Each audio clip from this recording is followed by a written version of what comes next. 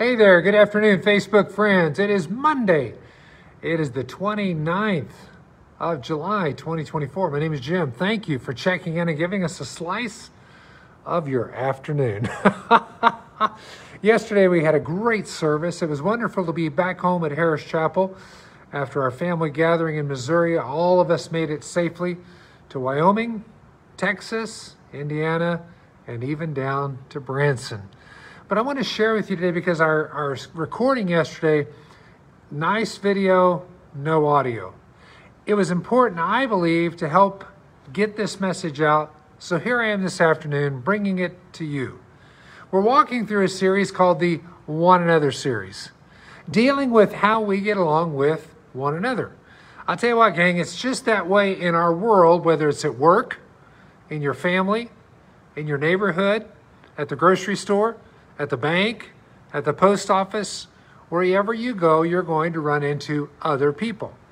And I guess the question for me is, how do we deal with one another? I believe we have to start first and foremost in the life of the church. That's where my core is. That's where my belief system finds its home. And it goes out from there. It goes into my family, it goes into the community, and beyond. So we're walking through a series called Building Up One Another. The first book I ever purchased back when I became a Christian in the summer of 1978 was this book entitled Building Up One Another. This is that book. First book I ever bought. In fact, it has my home address, Route 6, Box 265, Rolla, Missouri, 65401. And it was published by a guy, or written by a guy named Gene Getz. He talks about all the different ways that we as one another interact, specifically in the life of the church. A few weeks ago at church, I talked about loving one another. That's really the foundation where all this lands on and starts at, is loving one another. And then we talked about being members, belonging to one another, and then being devoted to one another. Yesterday, we talked about honoring one another. That is a big deal. Now, if you have a Bible, in the book of Romans in the New Testament, Paul, the writer, gives some beautiful direction on what it means to be a follower of Jesus. Social media, churches, political people, all these colleges, all these different entities will tell you about how to be a Christian. And what a Christian, even people who don't believe in Jesus will tell you what Christians should be and what they should look like. Atheists, agnostics, everyone will tell you what a Christian should do and be. The Bible is our guide. And I'll talk to you about that another time when we go there. But in the Bible, in the New Testament, Paul, in the book of Romans, gives us direction on how we are to belong and be part of one another. Now, I don't want to drag this on this afternoon, so I'm just going to highlight a couple things. In chapter 12 of Romans, Paul gives us a beautiful checklist, if you will, as to how we as Christians operate. It starts there in chapter 12, beginning at verse 9. Love must be sincere. Hate what is evil. Cling to what is good. And he starts down through this checklist, and I want to highlight for just a few moments this afternoon in Romans chapter 12, verse 10, where he says this: be devoted to one another in brotherly love. Honor one another above yourselves. I want to talk to you this afternoon about what it means to honor one another. It's part of the mandate that we have as believers. If you call on Jesus, if you say, I'm a follower of Jesus, I'm a Christian, it's part of your DNA. It's part of your mandate to honor one another. The other day when we were coming back through the state of Illinois, beginning right over the border in East St. Louis for about the next 45 miles, we were honoring the state police. I told my wife there should be no reason for the state of Illinois to have a lack of funds in its state treasury because the state police are out doing their work. We didn't have to personally honor them. There were all kinds of other people along the road that were honoring them and taking care of business. By the way, I've never got a ticket that I didn't deserve. We honor them. In fact, if someone goes into a court of law, they address the judge as Your Honor. All different kinds of ways that we honor. And I took a moment just to list these out. the kids when we were at the reunion last week. There were times that even if they were the youngest, 7-year-old Isabel, 10-year-old Crosby, we honored them. One night we had a bonfire and they had some music they wanted to do.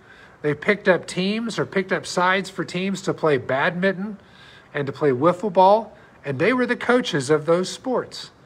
We honored them. What else? I think about our former superintendent, Mr. Roush. Mr. Roush has moved on from Wapahani. He served in our school system for a few decades. One time I met him at a breakfast over here at the New Burlington Methodist Church. He and his family were there and said, well, good morning. It's great to see Mr. Roush and his family. He said, you can call me Brian. I said, no, I can't. You're the superintendent of this school system. You are to me Mr. Roush. We have a new superintendent. His name is Mr. Black. Now, I think his first name is Aaron.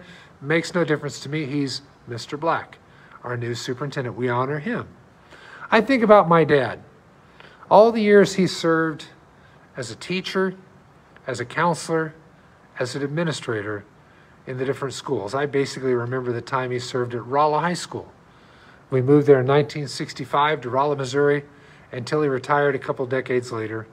He had several different jobs, but I watched my dad as he honored those people around him, whether it be teachers, administrators, those who served above him like superintendents, the custodians, the cafeteria workers, and even the parents, and I think I said students. He honored all those people around him. What does that mean? We'll get into it in a little bit. Honoring.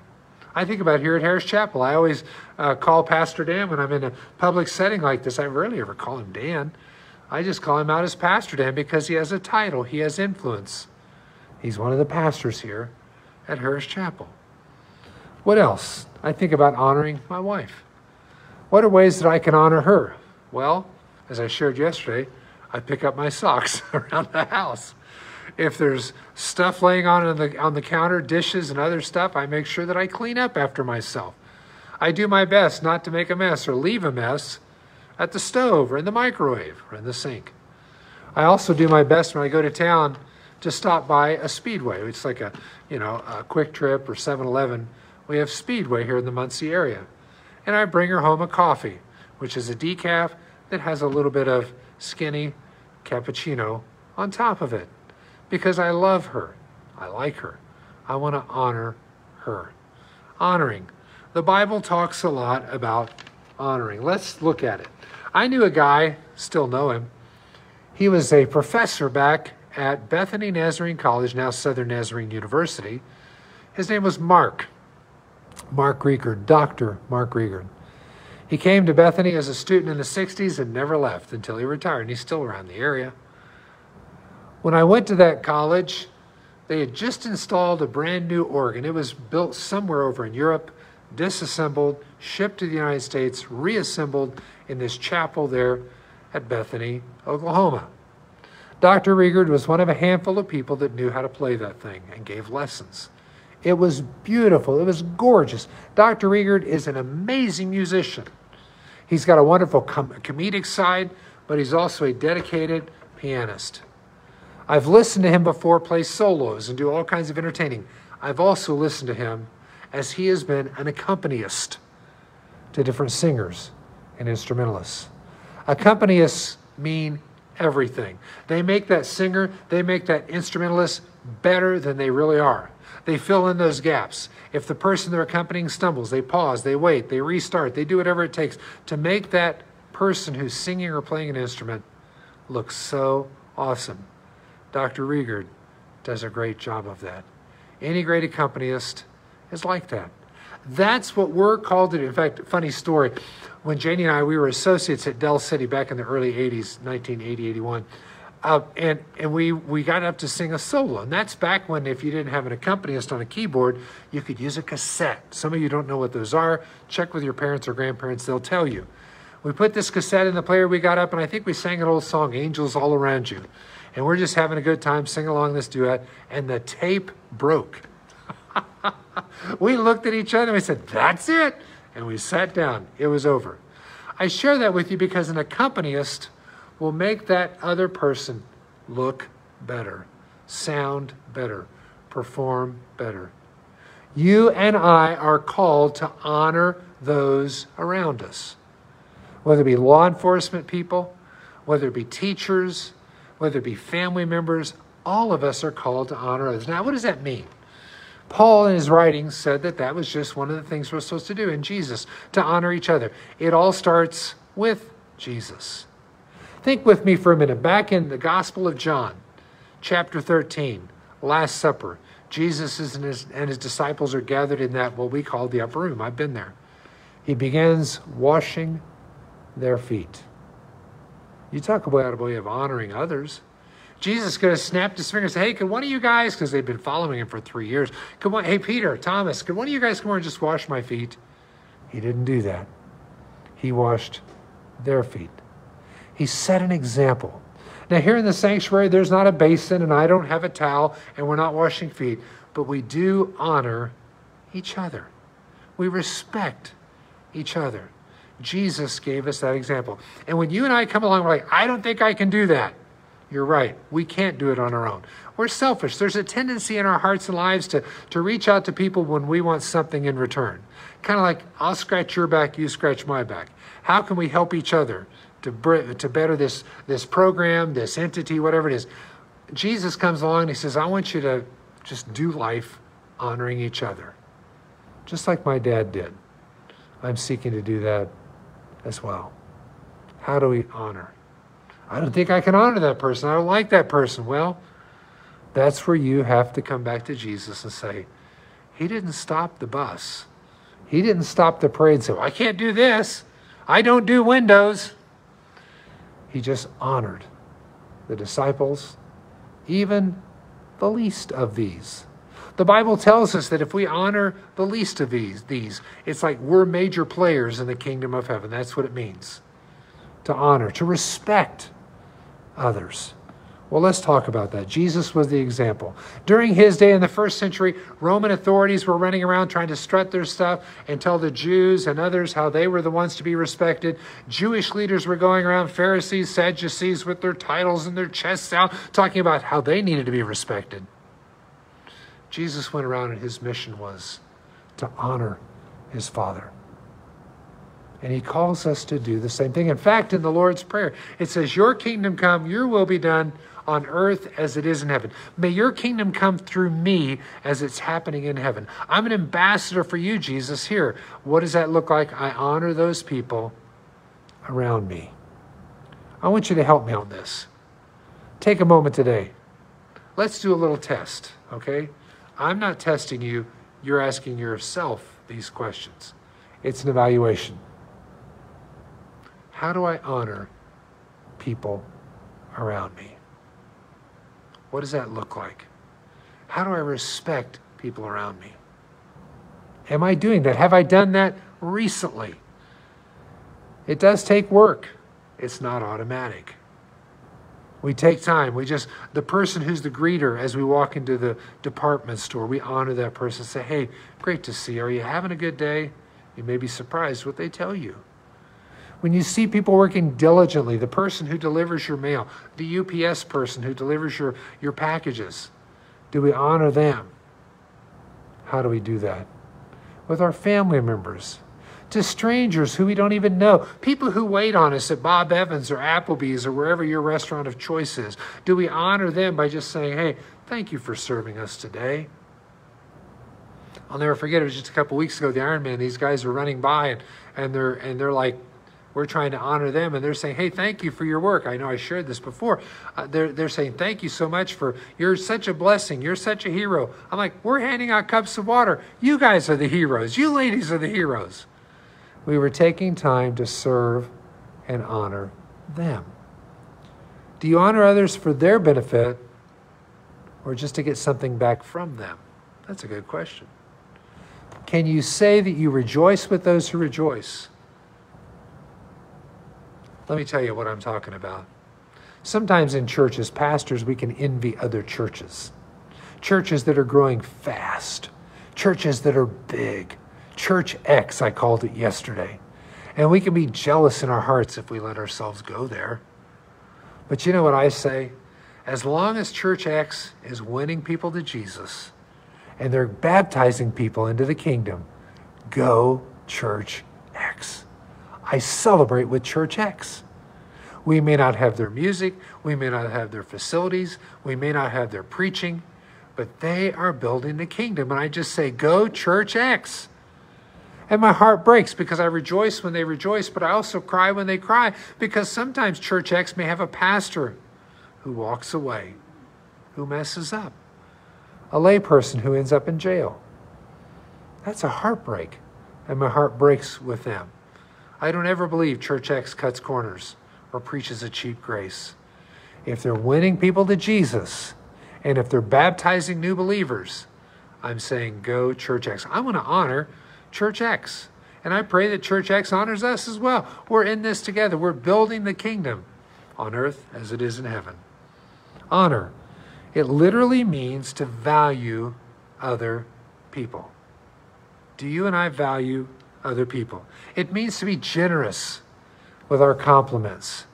To let people know, if you see somebody, and I may come across as a little quirky sometimes, if I see somebody who looks sharp, I'll just say, man, that is a sharp looking outfit.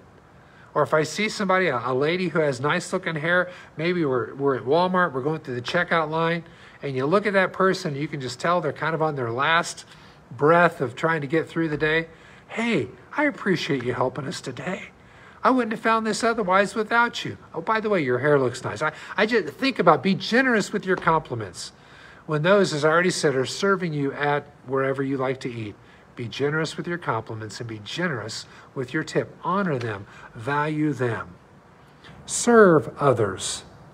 Listen to what other people have to say. Sometimes what they have to say. Sometimes our kids just need your time. I remember years ago, my wife was working in the kitchen. One of our kids was talking, and she was working around, and they stopped and said, Mom, you're not listening to me with your face. Listen to people with your face. Put down the device. Understand that your next appointment is not important. That moment is important. Kids spell love, T-I-M-E. Teenagers spell love, T-I-M-E. Adults and senior adults spell love, T-I-M-E. Take that moment to honor that person, to listen to that person. I was at the nursing home earlier this morning visiting my neighbor from down the road. He told me some great stories. We cried some tears. I reminded him how much I love him. We prayed together. We laughed together. That's honoring each other. This Saturday at our church, we're going to honor kids and parents and grandparents who come as we have a big back to school, one-day VBS beginning at 10 a.m. I invite you to come. We're honoring all those people that come. Shoes and socks and backpacks and school supplies. We're honoring them. Not because we expect them to give us money. All we want to do is pour into their lives and just say, we are grateful you're a part of our community. We've had people say, well, if I go to another school, can I still come? Absolutely. 10 a.m. this Saturday at Harris Chapel. We've already got like 200 kids registered. It's going to be exciting. And the next Tuesday, we're going to load up the church van and take food to our teachers and workers in the Liberty Parish School District, just to honor them as they begin to start a new school year. No strings attached, just to let them know we love them and we're praying for them as they launch into 2024-25. Wow, that's hard to think about, how quickly time flies. Some people have come to me over the years and said, Jim, why don't you do that at this school or this school? This. I say, if God lays it on your heart, you come to me and say, you're going to lead it. I'll be right there to put some charcoal lighter on and we'll burn that fire. We're going to have a great time. We just want to honor our teachers and staff in our local school. What are you doing today? What is being laid on your heart so that you can help honor people around you? A lot of chaos out there, a lot of backbiting out there, a lot of finger pointing out there, a lot of blame out there, a lot of fear going around. What's the future look like? This could be the last election we ever have. Democracy down the drain, the republic out the window. Don't elect that person, don't elect that person. It could be worse than ever. You know what? I'm choosing to honor others. I invite you to join me. Thanks for listening, guys. Would you pray with me? And then we'll go. Our Father who art in heaven, hallowed be thy name. Thy kingdom come, thy will be done on earth as it is in heaven. Give us this day our daily bread. Forgive us our trespasses as we forgive those who trespass against us. Lead us not into temptation, but deliver us from evil. For thine is the kingdom, the power, and the glory forever. Amen. Everything you need to know is wrapped up in that prayer from Matthew chapter 6, beginning at about verse 9 down through verse 13. I love you guys. Thanks for listening, and I hope this has been something to help honor you. Make it a great day.